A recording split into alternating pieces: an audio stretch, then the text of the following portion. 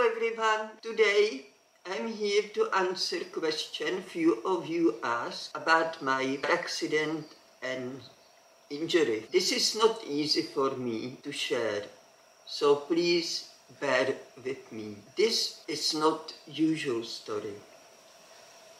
This story is very spiritual. Since I can remember, I believed in God's existence.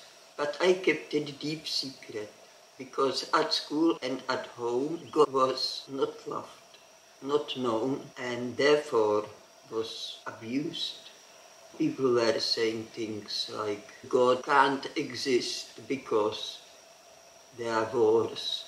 And in the Second World War, the Catholic religion was sanctifying weapons and blessing the war, and it is wrong. I understand it is wrong, but unfortunately this is how most people think.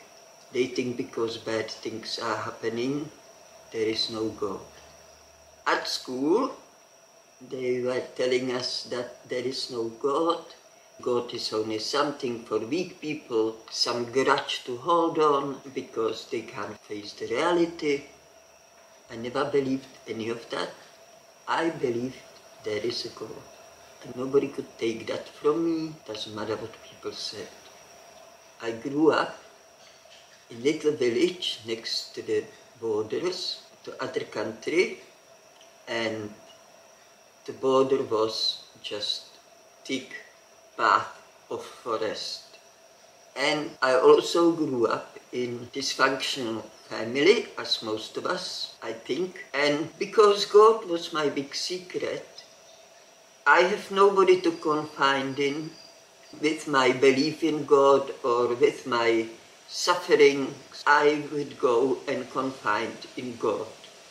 I will go in a forest and make sure nobody see me, there is no witness, because I need to keep secret that I believe in God, because I was in a godless society.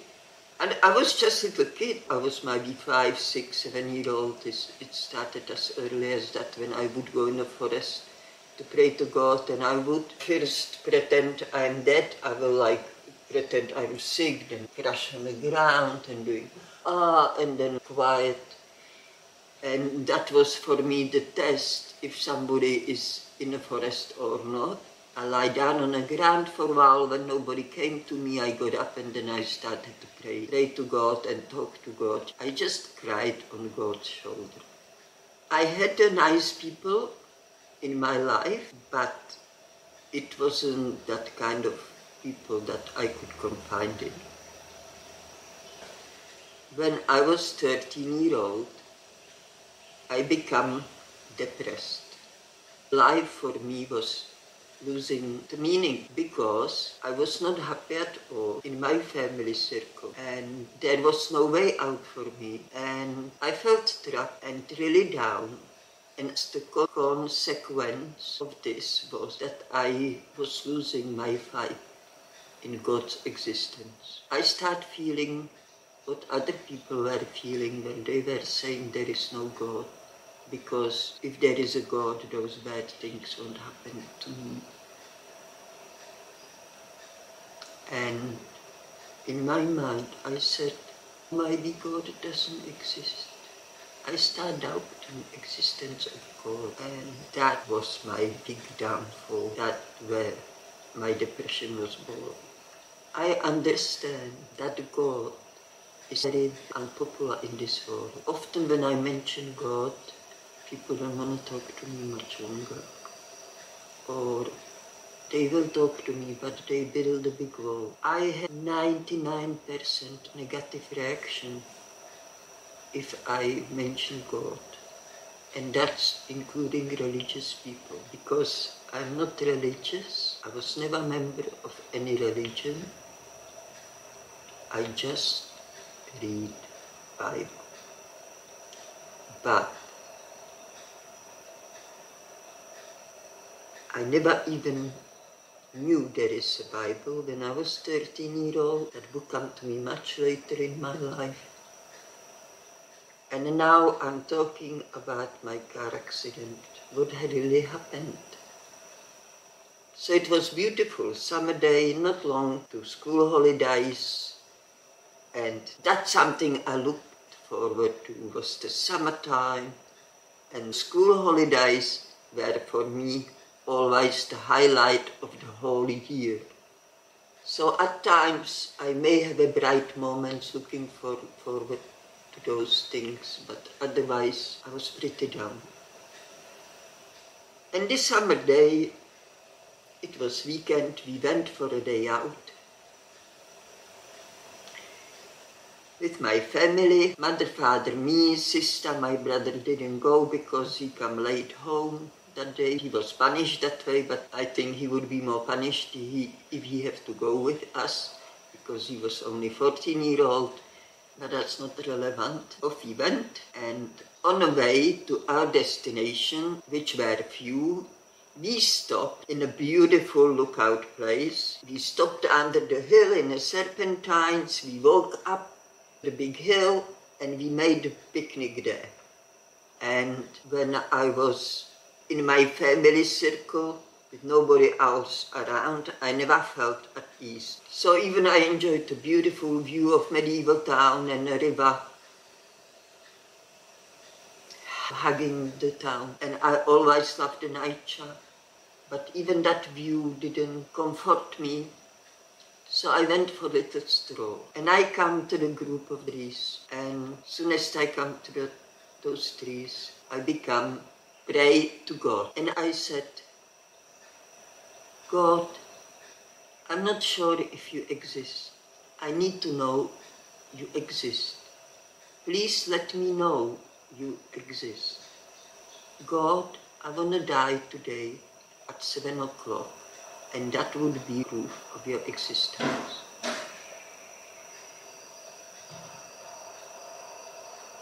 If I die today at 7 o'clock, I know you exist. And it was like I took a weight off my shoulders. As soon as I said what I said while I spoke to God, I forgot everything. It was like all my worries was washed out, and I was just suddenly this happy kid looking forward what's next in a day and picnic blanket.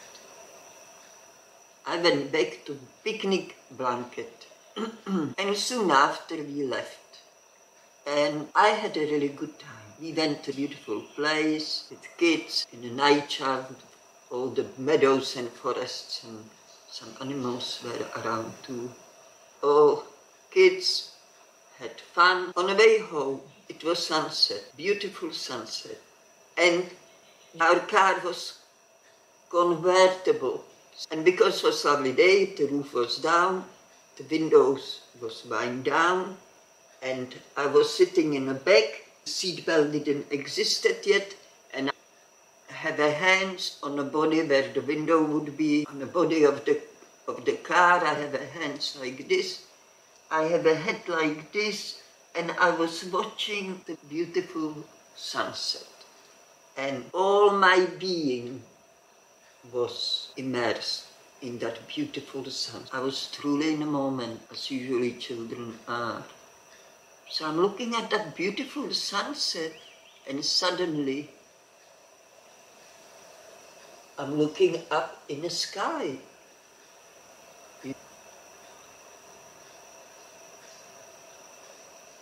I was lying down on a field. Later on I learned where my waist is. I landed on a rock on a field which was already harvested. So it was just bare soil, and I landed on that rock, and that's where my back crashed. My back crashed when the car, I flew first because I was on the side, leaning with full force of my body on the side, so I flew first, then flew the car with other people in it because they sat properly, and car landed on its roof, which wasn't there, which was on the back of the car, folded, and the car landed on me. And it landed on me the way that I have one arm out of the car. There was a body of the car on my torso, one leg out, one arm out. And one leg in a car, one arm in a car, head outside looking up. In the sky, there was a beautiful blue sky with a lot of white clouds.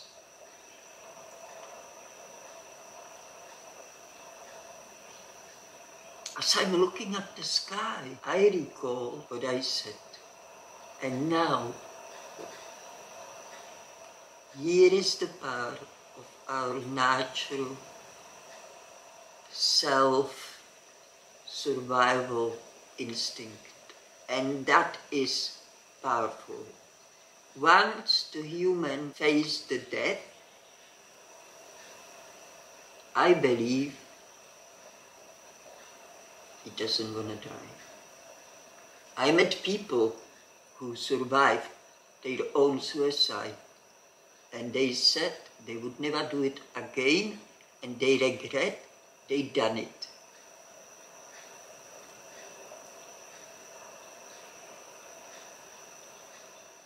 We are made to live forever, but I didn't know that then. So I was screaming on the top of my voice so God can hear me. God, please let me live. And I was repeating this over and over, as loud as I can, make sure that God can hear me. Nobody get injured. Only my mother get hurt because her glasses broke. She had a little scratch on her nose from the glasses. Anyway, as I was screaming, my father came to the car, grabbed it, lifted, threw it over, rescued me. The guy who was by court guilty of the accident, chuffed off. It was very little traffic altogether in communism. If something was on the road, it was usually company cars, and there were only few private car owners, so traffic was scarce. But soon after, my father lifted care of me. And this is, I want to mention this, and that's another power of adrenaline. That power is amazing. If we need, doesn't matter how weak we are, if we need to get the strength, physical strength, we will get it. That's the power. That's that mental power and adrenaline power. People stopped soon after that, and they just carried me in a sitting position in a car. They sat me down in a car, and off we went to hospital, the nearest hospital.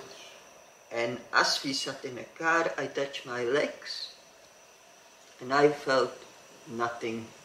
Nothing. And that freaked me out. I was in shock, and I was saying, I don't feel my legs.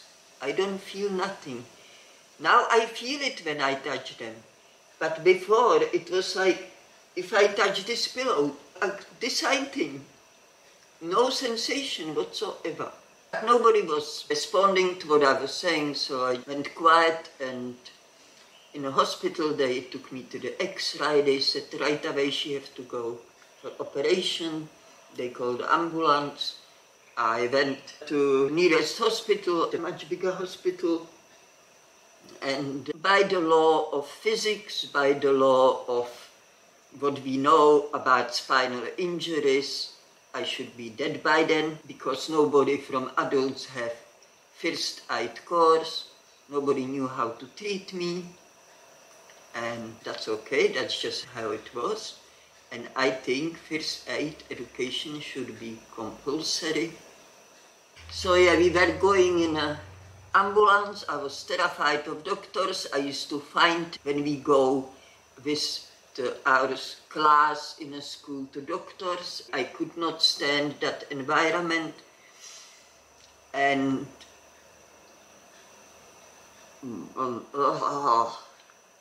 Till today I can't stand that environment, and I was so afraid, and I confided in a nurse how afraid I am, and she was a really lovely angel, and she told me things to calm me down, and she was really successful with that, and we just end up chatting away.